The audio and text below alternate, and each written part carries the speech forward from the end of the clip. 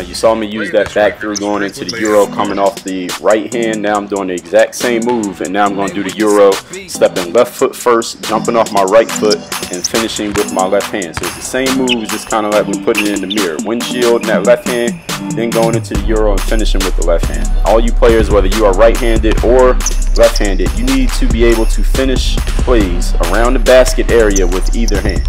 Work on those shots. It doesn't mean it's always going to go in, especially in practice, but work on them so that you have it in your arsenal for when you need it. The purpose of working on moves is not that the game is going to happen exactly like this. It's so that you put all the tools in the toolbox, so when the game happens, you have something to give to them.